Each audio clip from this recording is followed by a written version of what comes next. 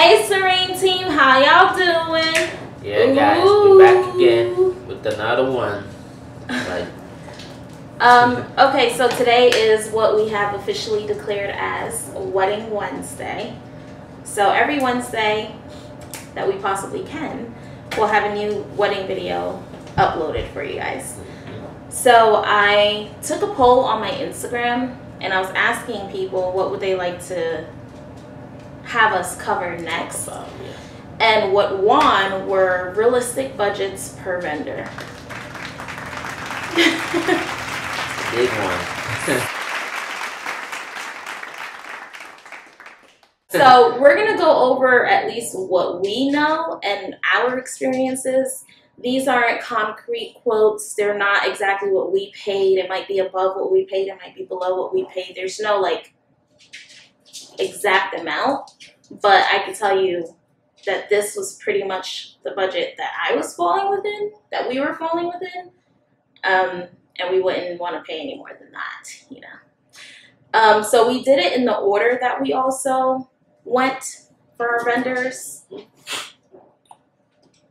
Oh, no, we didn't. But I'll read it off in the order that we went to for our vendors. So, the first one is the venue. Now, there's so many different variables to how much you're going to pay per person at the venue and the maitre d' fee and what else? What else did we have to pay? Settle down. That's about it. The maitre d', you just named them. The maitre d', the per person, pretty much. And then I would also suggest adding a tip into that budget for That's part of the maitre d', isn't it? No. The maitre d' fee is the guy who was helping us all day. But the lady who was helping me all day, I also tipped her as well. Settle down. So there's so many variables. The first biggest thing is deciding what day you want to get married. Now, we went into that completely blindsided. We were like, we're getting married on a Friday or Saturday, whatever. That's the time it's popping. Like, we're going to have this lit party on a Friday or a Saturday night. It's a huge difference. Okay. Okay. I'm talking about like Monday through Thursday, you can get about, oh, and I keep looking down because I took notes for you guys, but like Monday through Thursday, you can probably look at a venue, depending on like higher class if you would like, or if you're okay with whatever you're okay with. This is just a variety of things, but you can go from like $100 per person all the way up to like $250, $280 per person. Now, I can tell you that pretty much no matter where you go, the chances are extremely high. Dash! That no matter where you go, the chances are extremely high that the weekend, like Friday, Saturday, is your two highest days, and then Sunday is another like in-between day, but Monday through Thursday is definitely your go-to. So if you want a higher end venue, I would pick a Monday through Thursday day so that it can fall just a little bit above like your budget, I guess. And it makes a huge difference, guys. Don't take it for granted because it makes such a humongous difference. It's not even a joke. Right? That's a huge difference. I know when people say, you know, traditional wedding days is Saturday, Friday, Sunday, pick your day that you want. People will say, oh, you just don't want people to come to your wedding. The ones that love pick what you, works best for you. The ones that love you, even if you pick a Monday, they will be there for you. So pick a day that works within your budget. Because that's a huge difference. You could be going from paying from $70 or $100 per person to $280. So imagine that big gap. So, especially if you're paying for this yourself, or even if someone is paying, like if you have a family member, or mother, or aunt, sister, or whatever, that's paying for you, you still don't want to max out the budget that you're given because it just doesn't make any sense when you budget. When you think about it, it doesn't make any sense to pay $280, $290, $300 per person Unless you have a small wedding. That's another thing. Yeah, if you have a wedding of like 500, of like 50 to 100 people. It should be good. Then but sure. If you have 3, but if you're 4, like 5. us and you had like, what do we start out with? Like 420. That was on our A list. So then we went down to our B list, which ended up being like 390. Then we went down to our C list, so it ended up being like 360 people. So, yeah. And we'll talk about that in another video as well. So moving on to the next thing. The decorator. That's the big one. You know, coming from that is going to be your biggest spend outside of the wedding venue. So when I was shopping around, I got quoted anywhere from like $10,000 to $20,000. Okay. Plus, like, I wanted the floor at our wedding venue to be turned all white. That would have added on an additional $10,000. It's more than that, isn't it? No, that would have added on $10,000 more dollars. I know for the white carpet, it was more than that. I thought it was 10, 15 additional. Was it? I'm not sure. So I would do 10,000 as probably the lowest, and then 20,000. You can find a really great wedding decorator for $20,000. I mean, like, you really can. It's all about like what you must have and what you want to have. Yeah. Everything about a wedding is having an A list, as in like, this is who I want, this is what I want, and then a B list as to realistically I'm okay if I get this, if I get that, and then even a C list to say like, all right, you know, I know I wanted this and that, but clearly for my pockets, I'm moving on to C. So decorator for sure, you can get $10,000 to $20,000. That's for sure. For sure. And that's something you can't go without. Because once you get the venue, you can't go without your decorator. You need a decorator. Okay? And the florist, I mean, you can work with your decorator and see if they'll supply you with your bouquets, with your rose petals and stuff like that, so that you don't have to go outside for anything. And you can find a decent decorator within that budget to do all of the above. You really can. Now, photography and videography. Another thing for the decorator and the venue, sometimes if you ask the venue, they will tell you what people they work with. You can get a discount with that. That can help also. Sometimes that's a trick, because if you go there, their price is higher than if you ask somewhere else outside. So that's another option you guys should also try. Try to work with people that work with the venue or the decorator. All those stuff adds up and saves you money. He doesn't have his ring on, guys. Ah, I know. See, I just take it off, wake up from sleep. I'm gonna put it on before I start my day. So, no biggie. I can just put it on now. Yeah, please. You are something else. Really? Okay. All right, he has a ring, guys.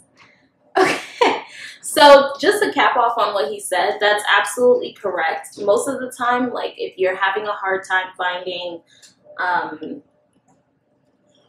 florists or bakeries for your cake or X, Y, and Z, the venue can provide discounts. Now, quite frankly, to be 100% honest with you, we didn't go through anybody our venue recommended, just because, you know, our taste was different. What we were looking for as far as the outcome of our wedding was a bit like different. Everything that we wanted to do just seemed different than what the history of the venue was.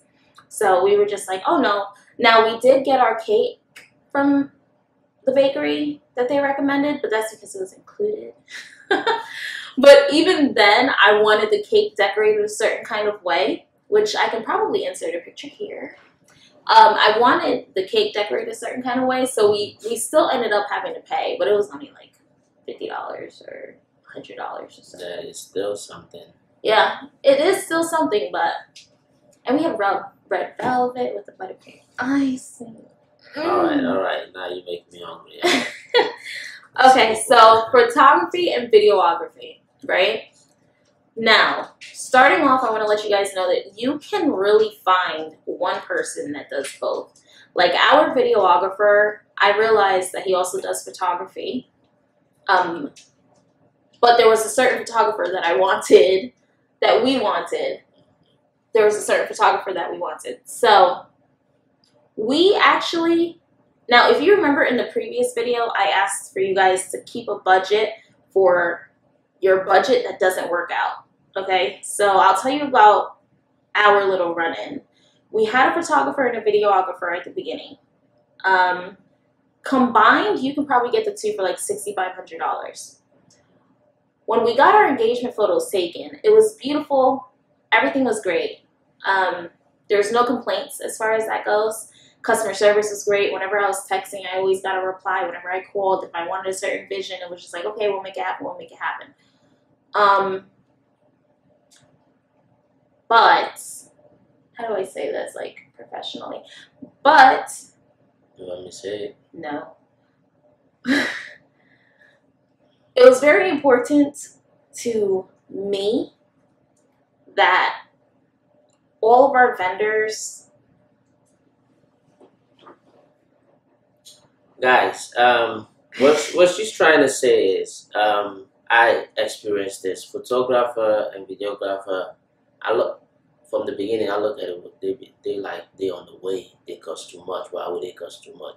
But after we take our engagements and what people are saying, which is true, at the end of the day, all we're gonna have is a video and pictures, which we can relive the memories. So we want that to be classic, like something above. Epic. Like, That's what we're gonna be holding on to. So for us to get somebody that can produce that, you have to go above and beyond. So we have to get a top-notch photographer and videographer. And trust me, that costs more, but it was so worth it, though. The end result is good. Yeah, it was so worth it. It all depends what do you want and what's your budget. If the end goal is you want to have something every time you open that book and look at the picture, you relive the memories, nice picture, look for reviews, go for the above, top notch. Don't settle for less. Yeah. That's what she was trying to say. Basically. Okay, so what he was saying is basically right. Like, if you want higher end, you gotta pay for higher end. What I was gonna say is he did cover it, but I also was gonna let you guys know that everyone's vision is different. Meaning, like, if I'm gonna be dishing out all this money, I take it personal who I'm gonna be dishing it out to. I don't want to dish it out to someone who doesn't understand our culture, someone who doesn't understand our traditions, someone who, doesn't understand doesn't understand what my vision is, as well as my culture and tradition, so that they know exactly what to capture and what moments to look out for that they know is going to happen. So that was a big thing for us. Photography, I would budget it separately, like without video or anything. I would budget like $3,500 to $5,000. $35 is the lower end, and you can probably get some high-end photographers for that amount. It depends on where you are in the region. I think that's the biggest thing. It all depends on where you are. Like, if I'm looking for photographers and videographers out of Manhattan, New York, I'm looking at like $5,000 to $6,500. You get what I'm saying? But I feel like if I'm looking at photographers, videographers from, what's the less expensive state? like Texas, or yeah, no, it's Texas. Texas is. Okay. Texas, or like Florida or something like that, I feel like I can find like a really great photographer, videographer for like $4,000 to $6,000 or something like that. So that's the budget for the photographer.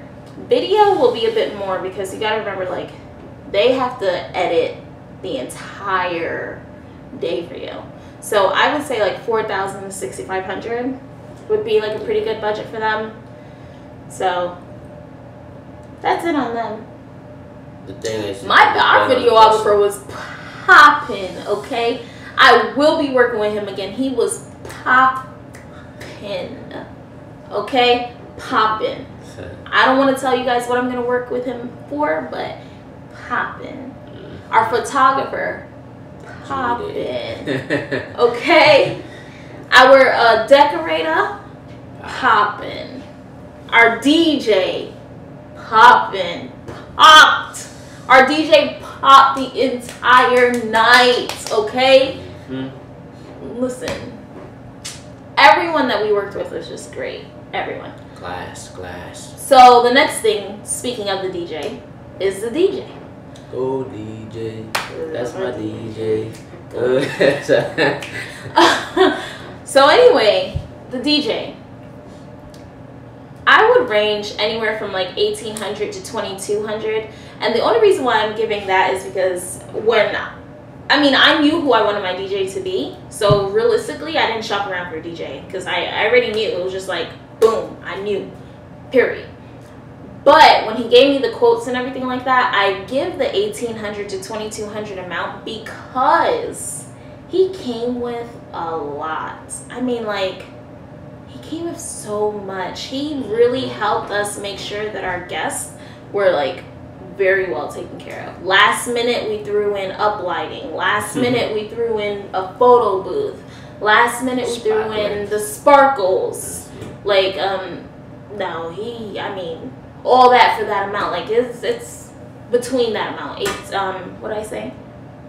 1,800 to 2,200. So it was great. He was great. And that's another thing. All of our vendors that we worked with were all so easy to work with, except the venue. But I'm not here to bash anyone. The venue was beautiful. The maitre d' was amazing. My bridal attendant was amazing. So I just gotta be honest with you guys. Like, sometimes you have to put your foot down at the venue. Put your foot down at the venue. Period. Okay, so a wedding coordinator. Our wedding coordinator was great. She was always available. I feel like a reasonable budget for, now we had a day of wedding coordinator, which means she didn't step in until 6 weeks before the wedding. Just because I'm a micromanager anyway, so like I said in the previous video, anything that I have my hands on, I have to be on top of. I do. There's no lie behind it. I know it's my personality, and I know sometimes it makes it difficult for somebody to work with, but that's why we weren't really looking for a wedding planner, because I feel like with a wedding planner, I still would have been planning. Yeah, I still would have been planning just because of my personality. Like, I'm a full-blown micromanager. Like, I am very specific about what I like. I don't like to hear the word, no, it can't happen. You just need to tell me how long it will take for it to happen. And if you need my help to make it happen, tell me how I can help you to make it happen. That's how I work. So, you know, getting a wedding planner, I don't want any bad vibes. I was just like, I'll take care of it from when I can take care of it, and then when things start to crash on me, then we'll have someone take over. Which was our wedding coordinator. She did an amazing job. Her and her team did an amazing job. Like I said, she was readily available. She was making sure that we were on top of our stuff. The little stuff that we forgot along the way, like, little stuff counts. Yeah. So make sure she covers all of that. All of it. I forgot. Funny thing, I forgot that to make all this even valid, that we needed marriage licenses. So guess who was on top of that? She is. Okay. She was just like, sis, no. She sent me the link, and she's like, go down there. You need to go down there by next week, and X, Y, and Z, blah, blah, blah, blah. The day before the wedding, she's like, did you pick up your marriage licenses? And we completely forgot. So, like, the morning of our wedding, we were at the place in Jersey, literally waiting for them to open, like, okay, you know, you're the only way this is about to be legal. Planning a wedding is too much. It's way stressful. if you can find someone can help you take that route, a wedding coordinator is very good option. For sure. She did a lot of stuff. We don't have to worry about plenty of things. Like the day of, I didn't get not one phone call. I didn't get told that anything didn't go right. I don't know any of that. I didn't, even now, I don't know anything that went wrong within the whole transition into the day, pretty much, which is what I requested. And I did make it very clear. That's why I went this route, because on the day of, I don't want anyone calling me. I barely even wanted to be seen. That's to tell you. I let them all go in the whole party bus without me before the wedding to get to the venue, just because I didn't even want to be seen, because I didn't want people to be complaining about their hair. I didn't want guys to be complaining about their belts. I didn't want to hear anything that day. She had that all covered. Yes, and I made sure all bases were covered. Everything. I saw everything, but nobody saw me. You know. Little spy. That's my micromanaging, guys. But yeah, a coordinator, did you tell them the price range? No, you can tell them. That can range about 25 to 4,000. It depends on the person, and also all of this depend on the area the event is taking place. So. And I suggest finding a coordinator near where you're getting married, just because they might know vendors and so forth, like florists or last minute things. They might know off the top of their head because they're from that area. You get what I'm saying? So yeah, the last two things that we're going to cover in this video is the limo and the Airbnb and hotel. Now I'm going to be honest with you, when we were shopping around for limos, I was getting quotes of like $2,500. What? I'm not paying $2,500 for no limo. Is you nuts or is you nuts? So I started looking around for party buses. The quotes were like 1,000 plus. I'm not paying that either. So I ended up having to find a limo place in Jersey. Actually, one of my bridesmaids found me a limo place in Jersey. Did she find it or did I find it? I don't remember. I think you did. I don't know. Somebody called you and told you about that place, and you just called. Yeah. I'm not sure who it was, but it sounds like Shanice, yeah, in Florida. Yeah. Yeah, sounds like her. Yeah, I had a bridesmaid that was on top of the limo thing, and she was shopping around for me, and she was getting all these outrageous quotes, and somehow or the other, we ended up stumbling upon this, and I pretty much told the guy, I'm like, okay, this is what I need. I need you to split up my 3 hours, because the lease package that they do is 3 hours. So I'm like, give me an hour and a half to get to the limo. So, I mentioned, I'm just like, split up my time. Give me an hour and a half in the morning. Give me an hour and a half before the wedding, and then give me an hour and a half after the wedding. And he agreed. He was real easy to work with. He was even trying to help me find Airbnb hotels within the area, because he's like, oh my God, you're so late, X, Y, and Z. So that was pretty decent. Now, I'll tell you, that took a lot of work, but we got a whole party bus for like between $500 to $700, and it came with drinks on the bus. It came with like everything. It was lit. So the last thing is the Airbnb and the hotel. This, we don't really have a budget for you guys, because every wedding, like when I was asking a few people in my family who's gotten married before, they've all given me different answers. Like some of the former brides mentioned that the girls should be paying for their hotel, the guys pay for their hotel. Some people say like, oh no, I just paid for the hotel for them, and X, Y, and Z. Which we did a whole, like, just one big Airbnb that was supposed to be split up.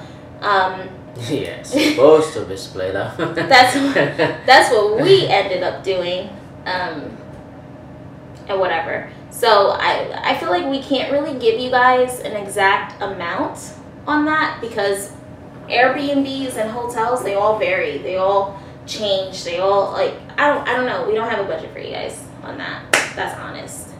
If you can do the Airbnb or hotel, do it early. Do it early. Yeah, do it super early. Got to struggle. So what I would say, a total for your entire wedding, if you're looking at about like maybe 150, 160 guests, I feel like you could realistically do all of the above for about maybe like 40 to 50,000.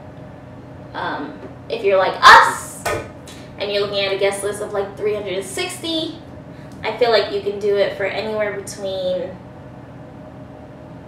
like 65 to 75,000. I was gonna say 60 to 70. Yeah, somewhere within that range. I mean, not saying that's how much we paid because, you know, I don't mind asking for discounts. I have no shame in my game, okay? That's all I'm gonna say because I don't want to expose anything. But you can ask even him. You can ask any of my family members when they want something done for a low rate. Because I will call you and I just don't take no, guys. That's what it is. So don't think that this is how much we paid for our wedding. But I would say like 60 to 70, 65 to 75,000. That's everything. Everything. That doesn't include you feeding your vendors. That doesn't include your wedding dress. That doesn't include you having a rehearsal dinner. That doesn't, I mean, all of the above. But that's for another video. Yep, guys. Pretty much buckle up and ready for that day. Yeah, get started. The end goal is good. Trust me. Every single day, every moment, I'm relieving that. So do you have anything to say before I close out the video? She says everything. We covered everything. The best goal, like the advice you just said, bargain for discount. See who work together, you can get discount, all that stuff. If you can do stuff early, do it ahead of time. That saves you money and time also, and stress. So real quick, do you guys want to hear the most horrifying part to me personally about this wedding process? And I'm going to say it because I don't care. My makeup artist, I scheduled her as the first vendor. I mean, like, I scheduled her before my decorator, before the photographer, videographer, DJ, coordinator, limo. I scheduled her first. She's this real well-known makeup artist in Jersey, okay? So I put my deposit in and everything like that. Then she went ghost. So it was about like 2 weeks before our wedding, maybe like two and a half weeks. I'm blowing her up because I was supposed to have a bridal trial with her. She canceled on me. We were supposed to reschedule. She never contacted me to reschedule, never contacted me back to reschedule. So I started getting nervous and I'm just like, okay, what's going on? No answer. But she's all up on Instagram, posting about her shop, posting about being in Target for her new home and X, Y, and Z or whatever. So then I'm just like, okay, I feel like she's about to be a no-call, no-show. So I left her a very nice voicemail and I pretty much canceled her. I sent my request for my deposit back through Cash App because that's how I sent it to her. And I was just like, give my money back because you're unable to be contacted. She literally gave me my money back like a week later. That's to show that the small things can really mess you up. I mean, I had a backup plan anyway because my girls already had a makeup artist. So Lord bless, I mean, I was blessed enough that she was able to take me to do my makeup last minute, X, Y, and Z, blah, blah, blah. But till this day, the makeup artist that I originally was supposed to go with hasn't even contacted me to apologize, hasn't contacted me to explain what's going on, because I do understand that life happens, but at the same time, like, this was someone's big day, you know? This wasn't like me just going to a birthday dinner. This was my entire wedding, and she knew that. So that's something that I have to say. Budget for that type of stuff too. Life. That's life, yeah. Even for the photographer, the surprises, videographer, you never know. the photographer, the videographer, we had someone originally, we had to cancel them, and they refused to give us our money back. So we lost out on like $2,700. That's a lot of freaking money for two people that are planning a wedding. So this is what I mean when I say... See my reaction on that. That's exactly how my face was. So, I hate losing money, giving money away. this is what I mean when I say have a budget, then have a backup budget, then have a backup budget for anything that you didn't plan or lose money throughout the process. But only thing I think we didn't mention, I think the time of the planning of the wedding should also count. When you're planning a wedding, give yourself 2 years, 3 years and start planning. Don't wait till 3 months or 6 months. You said you're going to do a wedding. Do it. The longer you try, the better. That's all. Okay, guys. So we're gonna go ahead and close out this video. Do not forget to hit the like button. Do not forget to subscribe. And hit that bell notification so that every time we post, you guys really? So that every time we post, you guys get a notification, okay? And in order to enter into a chance for a post notification shout out in our next video, you have to do all of the above, and then when you're done, you comment "Hey Serene Team" down at the bottom. Alright, I can't wait to see you guys' comments. Please comment down below and let us know what you want the next video to be on. Follow me on Instagram, do not forget, because I do my polls and everything on there, _serenity.xo. And that's it. We love you guys.